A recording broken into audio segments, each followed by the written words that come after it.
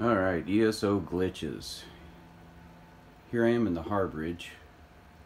Supposed to be talking to Varan Aquilarius, the Prophet, whatever you want to call him. He is obviously not here. The arrow indicates that he is here. I am able to interact with other things like the bookshelf. But he is obviously not here.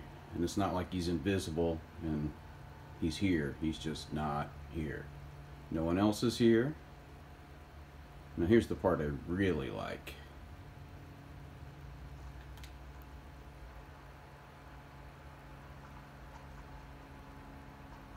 Not only is no one here, I can't get out the door. I'm trapped in the Harbridge. Another one of the many ESO glitches. Thanks, Bethesda.